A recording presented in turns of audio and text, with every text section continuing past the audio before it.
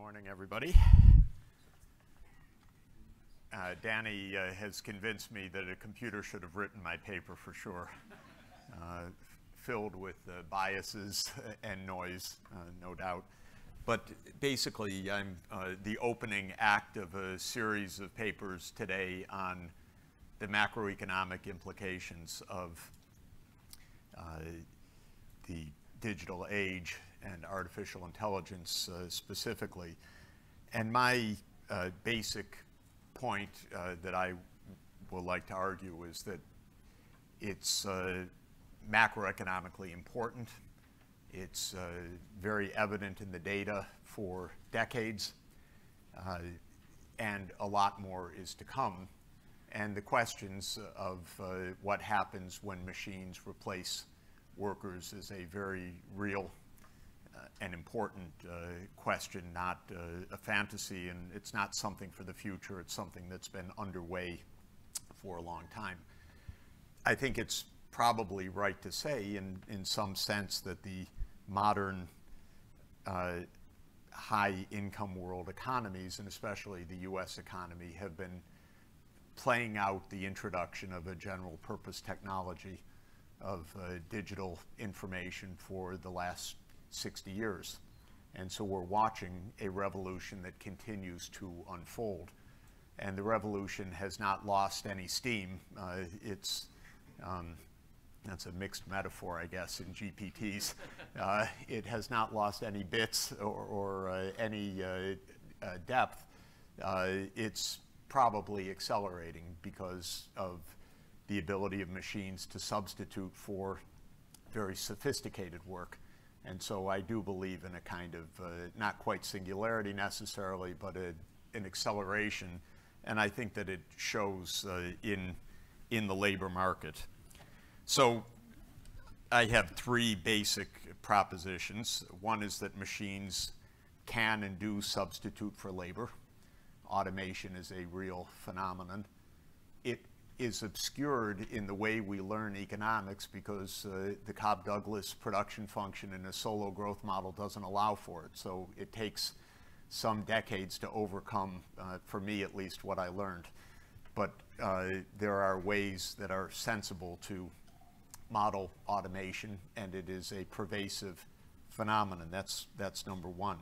Second, and very importantly, smart machines embody skilled labor in the form of R&D and direct expertise. So there is that complementarity of skills and technology that we observe and have talked about for decades, but it's not a kind of mysterious production function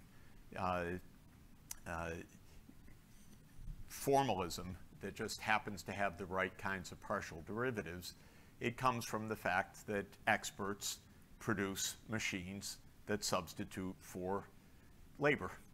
And those experts are therefore in demand because they produce a significant market value, and they displace a lot of labor. And then the third point that I think is important, and where there's a lot of expertise in the room and a lot of speculation about the future, is that the evolution of smart machines has followed a discernible path up until now. And now there's a big debate about what kind of path it will follow in the future. The general point that I think is correct is that machines have tended to be able to displace labor that have two qualities. One is relatively low skill activities at the beginning, so brute force activities and manual labor. And second is repetitive and predictable activities. And so the usual classification is along the lines of expertise or skill or cognition of some sort, but I'm sure that that's a very difficult axis to define in that way. And the other is repetitiveness. There too, I think it's a little bit difficult to define because it's not as if workflows come automatically in one form or another. We make workflows repetitive. And so we redesign our lives to work with machines. And so it works in not a simple linear way. I read a book review of a new book. I don't know if the author's in the room, but it didn't make sense to me what was quoted, which is, it said, when will a smart machine be able to read the instructions on an IKEA box and assemble the furniture? And the answer that the author gives in this thing is, well, not in this century. And that's absurd, because IKEA is going to redo its instructions so that the machine can do it. It's going to be machine-readable design quite quickly, probably within 10 years or less, that you could redesign the instructions so that it is completely adaptable. But up until now, I would say machines have been able to replace relatively lower skilled kinds of activities. And now, as Danny said, I'm sure they're going to replace economists soon in many, many areas, and probably research in many areas, because I don't know about you, but I can't keep up with 5 journals, much less 50,000 journals, but machines won't have any problem doing that. So I think that we will find ourselves in a happy world where our work is being done for us by others, which sounds pretty good to me, actually. There's just a slight macro problem, which is I want to own the machine that does it. And so there's a little bit of income distributional question that we need to get clear. So we haven't seen this dramatically until recently, and the discussion in the profession has really only come intensively, I would say, in the last 15 years. Because up until the 1990s or so, Kaldor's stylized facts and a labor-augmenting technological change solo model was still our working model in our heads. And it seemed to be just fine that productivity went up, wages went up, prosperity went up, and all good things went together. And if you're in a Cobb-Douglas world, all good things have to go together, basically, no matter where the productivity comes from. And that worked pretty well up until the beginning of this century. You might see a slight downtrend, and then many, many kinds of data show that productivity continued to rise and wages stagnated.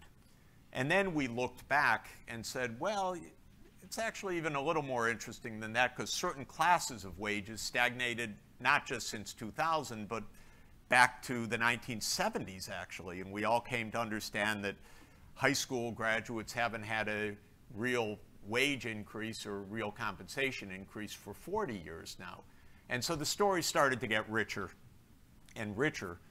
And I would argue that what we have seen recently is a manifestation of automation, broadly speaking, and it's a manifestation of something that's been going on for a lot longer than the last 17 years, but it's been obscured by aggregation, essentially. So we have to disaggregate the economy, and it turns out both heuristically and statistically that there's a pretty good disaggregation, and a number of the papers use something like this. The goods producing sectors, agriculture, mining, construction, manufacturing, is a good aggregate. Construction's a little bit of an outlier because it's been harder to automate till now, but agriculture, mining, and manufacturing are the machine age par excellence, because a lot of what the machines do is both brute labor. They literally substitute for hand picking in agriculture or moving products through an assembly process in manufacturing. And they're pretty repetitive, or, as I said, you can redesign the workflow so that they are repetitive. I don't think anyone would have thought assembling an automobile as a repetitive activity before the assembly line made it a repetitive activity. So you redesign the workflow so that it becomes automatable in that sense. Then there are a series of basic business services that really, in a way, are ancillary to the goods-producing sector. They're not really final demand sectors on their own. Wholesale trade, transport, warehousing, retail trade are how to get those goods to the market. And they have often a little bit higher level of expertise than in the production sphere. They have less predictability of activity, mainly because of the human interface. And that's the big barrier that's being overcome now. Machines did not talk to people effectively until 20 years ago or 25 years ago, and our first 10 years of talking to machines was a pain in the neck. And now we're used to it. Still is a bit of pain in the neck, but as Danny would say, less than talking to other people. The machines are a little bit more predictable. So that sector is very much linked to the goods sector. Personal services are typically low-skilled, and workflow is a little bit harder to handle. Now, professional services is the sphere of high-level expertise that writes the code, that develops and designs machinery. It's advanced engineering. It's advanced medical skills up until now, though all of these are subject themselves to eventual displacement. But typically, this has been very high expertise and very low workflow predictability. And government, I won't get into the philosophical argument about whether this is a high-skilled, low-skilled, predictable, or unpredictable activity, but I think it's actually almost completely automatable, definitely with less noise. But I'm not going to deal too much with e-governance right now. Now, if you disaggregate by these sectors, then you see some pretty striking differences. And the main point is that the labor share of income, which I believe can be thought of, and in a moment I'll argue it more formally, but can be thought of as an automation-induced phenomenon, has been underway pretty seriously for the last 30 years at least, and probably longer. I didn't have good, consistent national accounts data to draw on for that. But this is the goods-producing sector, and several papers note the automotive sector, which has been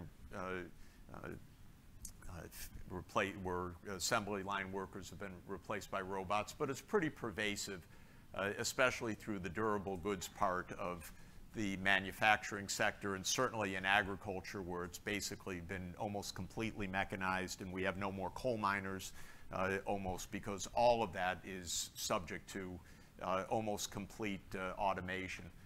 The red line is the basic business sector, trade, wholesale, trade, transport, and so on. And there's also a more gradual, less noted downtrend of the labor share of value-added at factor prices. The other sectors don't show that trend at all. And if anything, the professional sphere, which has been the fastest growing part of our economy over the last 50 years, is a very high labor share of value and even slightly rising. So when you aggregate this, you don't see this effect jumping out as sharply as I think it deserves to be noted. And my argument would be it's been this sector where smart machines have done their job up until now, and they're coming for these sectors now. So we can learn a lot about the implications of what's happened here for what's going to happen in the future. Well, one of the things, obviously, and that's quite obvious and important, is that if a certain class of labor is displaced, and it's basically been lower skilled labor, high school or less, say, Now even some college is basically getting the same returns as high school. Until you get a bachelor's degree, there's really not even a break almost anymore in the data. There is, of course, a tremendous supply response, and one of the most important macro questions is how elastic is that supply response? And that's really a question of how educatable is a population. Are there underlying skills and cognitive limits and aptitudes that will earn long-term rents? Or is this all perfectly substitutable on the margin so that the extra year of schooling earns the same rate of return as basically any other asset in the end? We don't know the answer to that, but what we do know, and what I would argue, is that the dramatic structural change doesn't just show up in, it doesn't show up in unemployment, first of all. That's the wrong place to look. Of course, unemployment has to do with the supply side. People want jobs, so they'll find jobs, even if they're very low wages. At very low end, it shows up as a withdrawal from the labor market and going onto the dole in some way. But the idea that what we're looking at with automation is the loss of jobs is a misunderstanding. We're looking at whether the labor demand curve is shifting in or out. In other words, what's happening to real incomes is the much more interesting question. But even that depends on the supply response of workers at different skill levels. So the other huge shift in our economy, of course, is the massive increase of educational investment, and which we undercount in multiple ways because we don't count the opportunity costs. We don't even count it as investment, but this has been a huge transformation. And actually, yeah, so share of employment by education shows I said that the low education, that's by standards in this room, is below a bachelor's degree. And that's declined from about 85% of the economy to about 65%, which is a big change over a 40-year period. And the share of earnings by education is obviously an even bigger change because the wage gap between low-skilled and high-skilled workers widened as a result of these processes. What we see is that an initial steep widening narrows over time because of the lagged supply response of education. And in the end, whether it goes all the way to zero is basically the question, can everybody ultimately end up with a PhD if that's what the market wage differential is indicating? So the basic idea that I think is helpful here is an increasingly well-treated idea that production is a series of tasks. The series of tasks are filled by occupations. The occupations typically require different aptitudes, skills, and training. And these different tasks have different degrees of susceptibility to automation. So in the simplest case, in the paper, which is still being written, there's a goods producing sector and it has production and non-production tasks, so P and N. And it has buildings. So I say that buildings are complementary to labor, but machines are substitutable for labor. This is crude, but it is emphasizing the point that capital is not simply complementary to labor, as in a Cobb-Douglas production function. Certain kinds of capital are pure substitutes. So I say that the production side can be carried by labor or by machines. Similarly, the non-production activities, supervisory activities, can be carried by labor or by machines. But to be in the non-production part requires a higher level of skills. And the quality of the machines, which is given by a parameter here, that's the evolution of this technology. And typically, non-supervisory work up until recently has not been as susceptible to automation as production as production work. So in the simplest model, I say it's only production workers who are less educated workers who are vulnerable to automation. And then my aim, what I'm working on, is a parameterized computable general equilibrium model for the US economy, basically a one-digit SIC model that allows for this kind of substitution of different kinds of tasks over time, and recognizes that those don't fall from heaven as technological manna, but they require the inputs of the R&D sector. So there is a boom of the R&D sector in the US economy empirically, and consequentially for the distribution of income, because people with PhDs are the best paid people in the country, and they're producing the automation that is putting their counterparts out of high wage work. And that's the dynamic politically and from an income distribution part of the economy. If you simulate this kind of phenomenon, this is not to be taken seriously because the parameterization is not serious yet. But this is an example where there is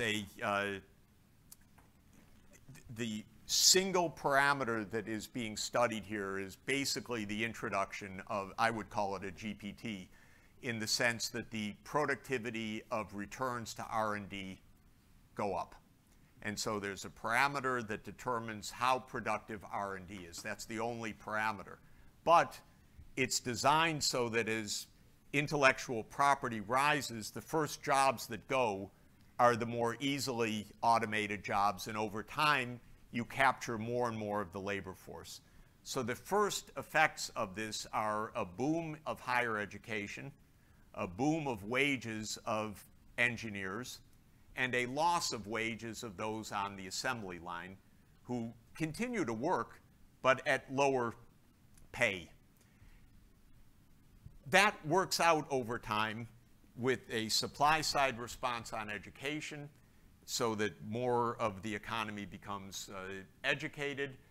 The wages of unskilled, or the labor demand for unskilled workers, continues to decline.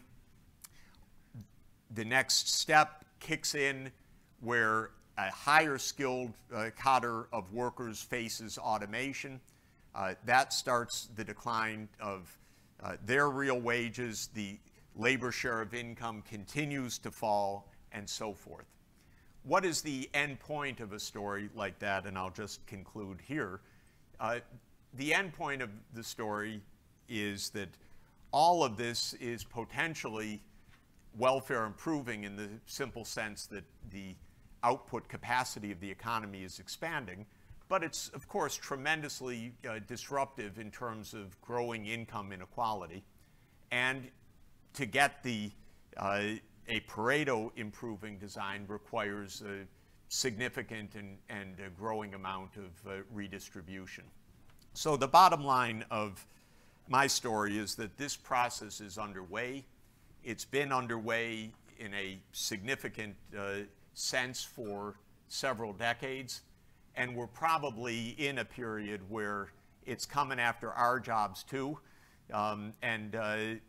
If we manage the distributional consequences of that, that will all be great, because while all of our computers have the next conference, we'll all be having a nice cup of coffee in the coffee shop next door. Thank you.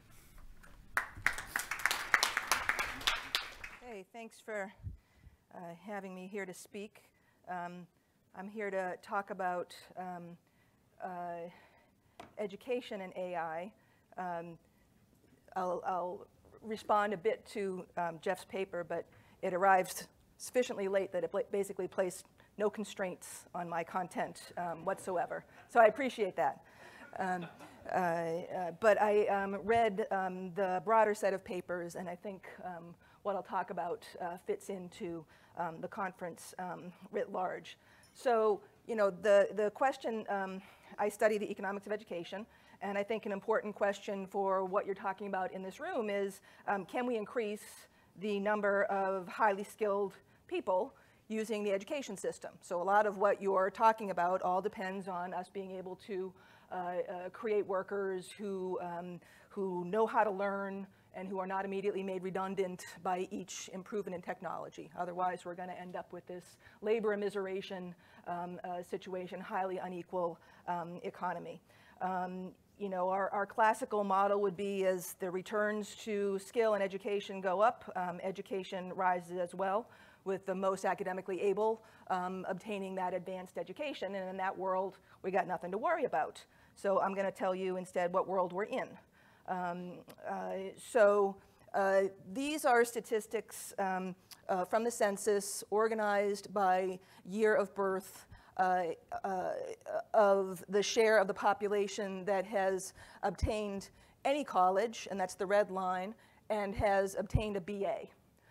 And in my world, the NBER Economics of Education, we include this among the skilled folks. So now I'm even more depressed, right, because this is now being classified in your categorization as most of them being unskilled, right? So you can see that number has risen considerably. We're up to probably more like 70% at this point, and this is of the entire cohort. So this is, you know, the net product of whether people finish high school and then go on to college. So this is driven not just by increases in college entry conditional on high school graduation, but increases in high school graduation. About 90% of the population graduates high school at this point. As you can see, the BA completion rate, and this is BA by your early 20s or so, has increased a lot less. And I'm showing this by birth cohort rather than for the entire economy, because this is essentially where any increases in education come from. Very few people return to school in their 30s or 40s. If we're going to see increases in education, it's going to come from birth cohorts coming through and increasing the education levels. So that might be more up to 29, 30, 32 at this point, but not much higher. Okay? And then within that, what you've been talking about as highly skilled, of course, is the graduate degrees.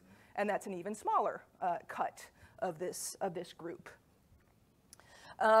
This just cuts the same thing by gender. So this is any college, and here we can see that it's women who have accounted for most of the recent increase in college attendance. And this is even starker when we look at the BA. So male BA attainment has been essentially flat for about 3 decades. So most of the action is coming from women. And obviously, if you're not completing a BA, you're not going on to get that postgraduate work either. So these are the numbers we're currently working with. BA is moving quite slowly, and that's what we've been talking about, and Jeff talks about is basically the middle skilled.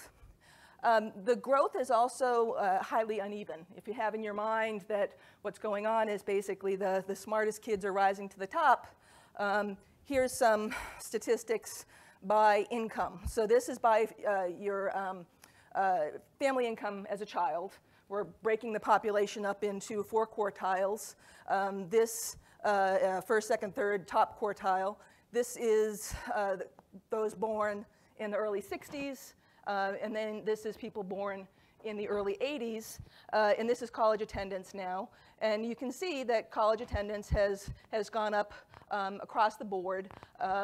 80%, again, this is unconditional on anything. This is just the entire population.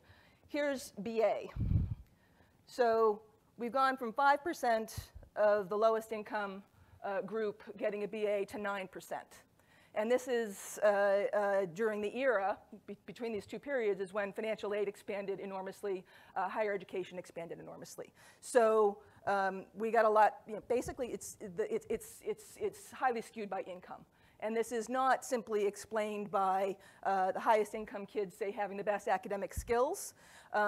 This is organizing BA completion by low SES, high SES. And what you can see is in the low SES kids with the highest scores, just 41% of them are getting a BA, which is basically the same as for the mediocre rich kids.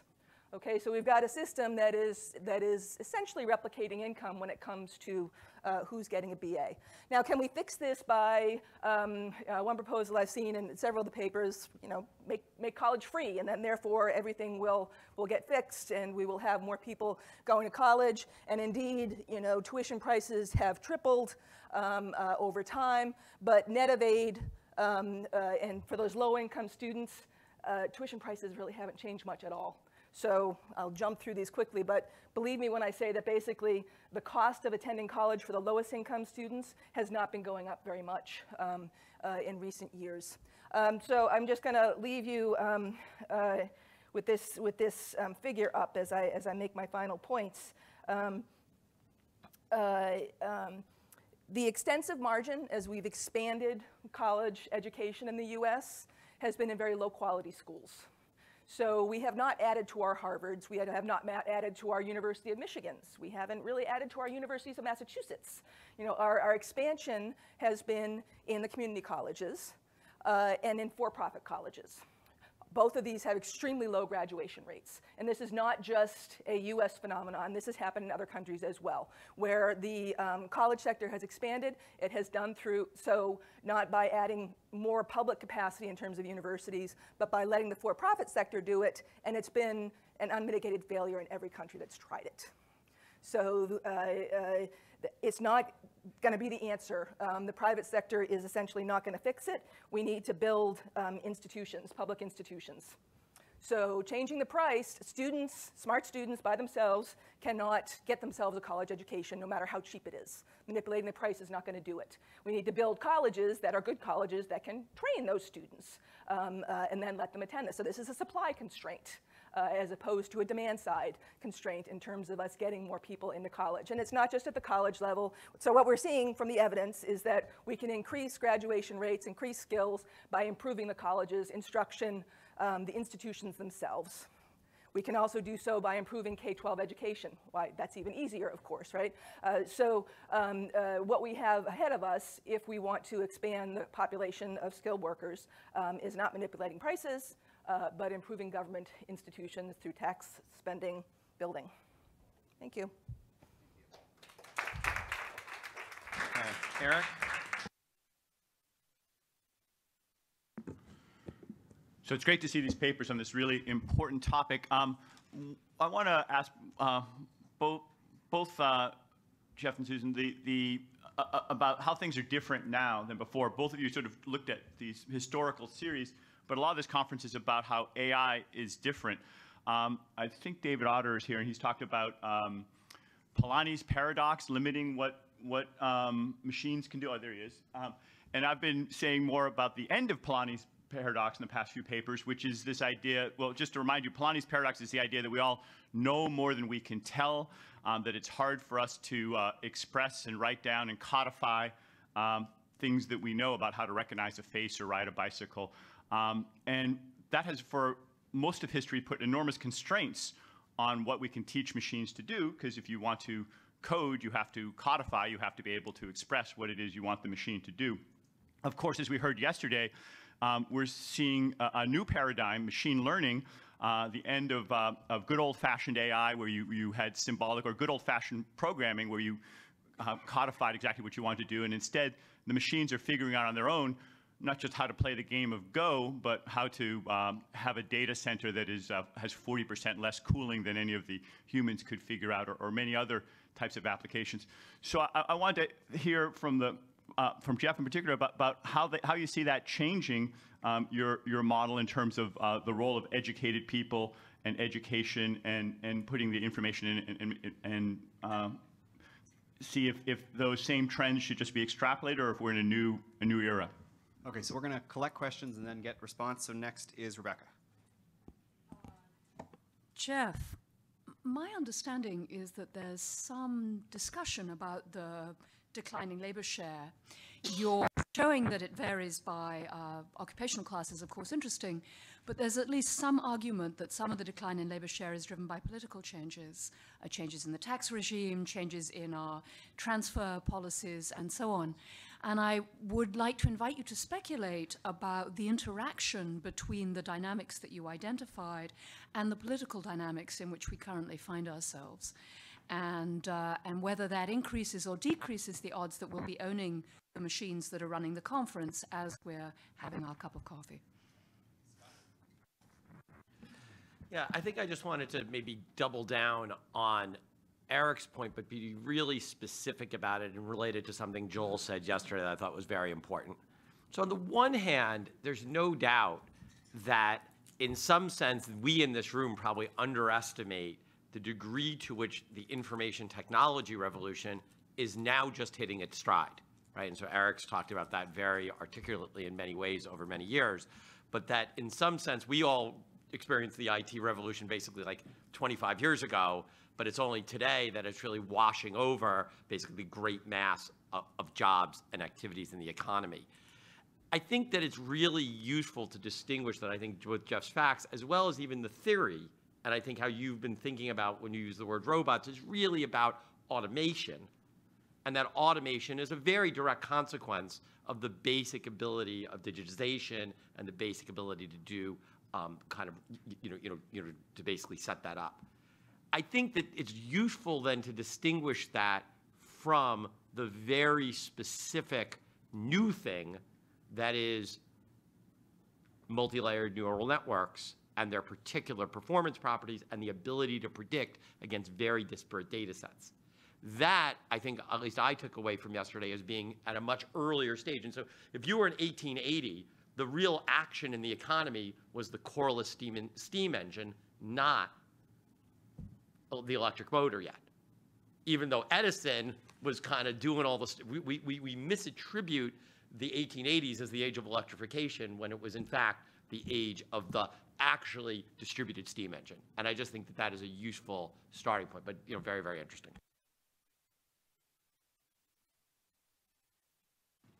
So I thought the discussion about, Sue's discussion about education was interesting and great, and it relates to Jeff's points.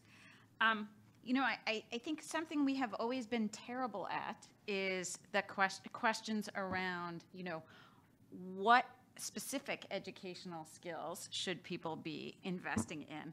And maybe that's been kind of okay in that the BA for a long time has been the ticket to a pretty reliable ticket to the middle class lifestyle.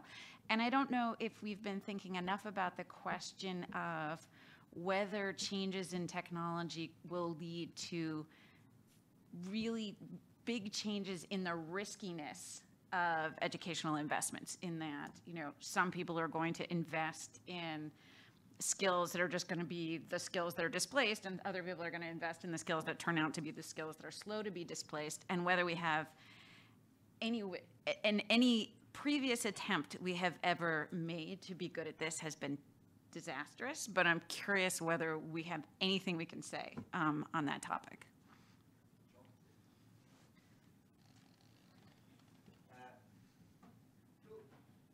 Two remarks about education. The first is that I think it's important to distinguish between the kind of educational forces that actually create the technological knowledge and those that teach the population how to cope with it and how to live with it. And on the former, I would say, most of these data don't matter because technological change is generated by a very small segment of the labor force. There's a whole literature now on this sort of upper tail human capital. And basically, within, 5 or 10% of the labor force, at most, probably less, most of this technological change that we are talking about is being created. The reason we should educate the rest is not because they're going to add all that much to artificial intelligence or machine learning or algorithm or anything like that, but they have to learn to cope with it. And there too, and here I'm undercutting the fact that I have been teaching at a university for over 40 years, I actually think universities probably don't matter very much. I have been totally persuaded by a range of work, all the way from David Barker to Jim Heckman and Janet Curry, that actually by age 6, it's essentially over. That what you are going to become in life, what your capabilities are going to be, are almost entirely set by, in utero early childhood and, and very early education. And, I just attended a talk that Jim gave, and the data really blow your mind. I mean, it really is quite amazing how powerful that effect is. So if we want to reallocate our resources, okay, we should probably not necessarily make sure that these curves keep going up. We should pump everything we have and give people access to the best health and educational conditions in the first 6 years of life. Great. I want to give both Susan and Jeff a chance to respond. So maybe we'll start with Susan, and then Jeff will have the last word.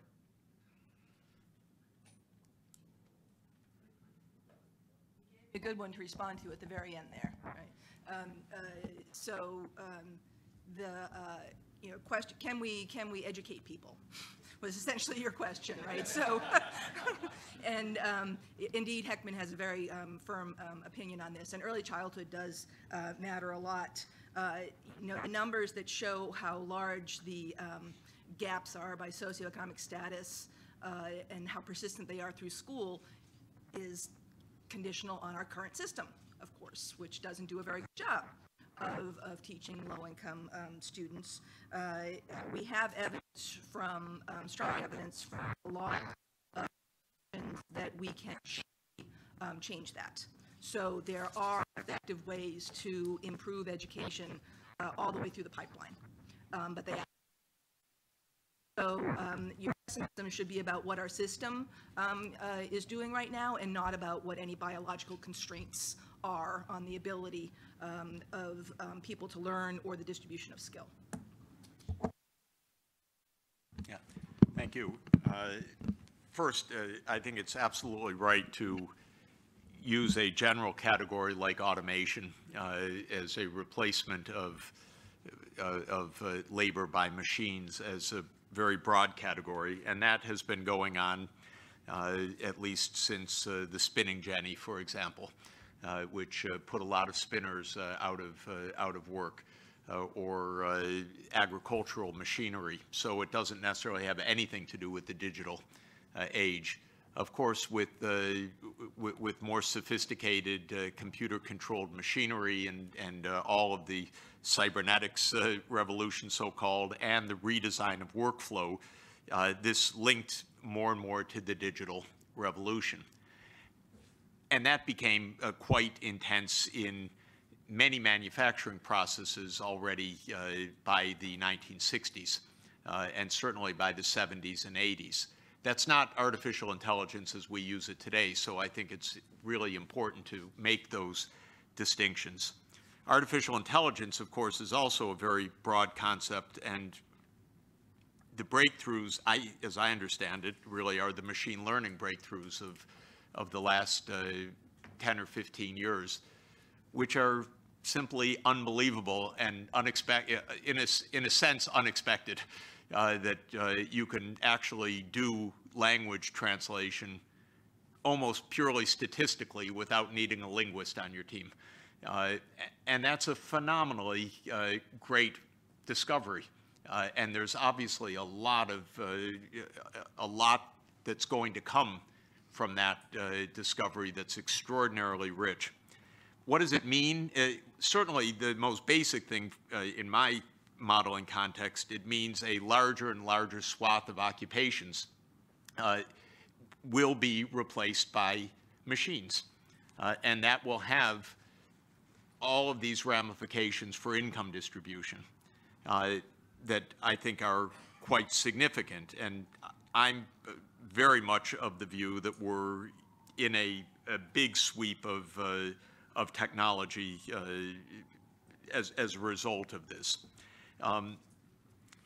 What will it mean for the future of jobs and education is, of course, what we're really talking about in this macro side of this issue. And when it comes to education, I would say a couple of things. One is that, as we just heard between Susan and Joel, I think the way to reconcile these different positions is early childhood development and growing up in a family environment where you are tended to, decent nutrition, low stress, good health care, and a loving household gives a lifetime of greater capacity, and those early years matter. But taking a high SES kid and saying, we're going to really treat you well for 6 years and then you're on your own, is not really conducive to good long-term labor market performance either. So I think it's more helpful when the parents help put the kid through their PhD program. So I don't see this really as a conflict between early childhood development and education.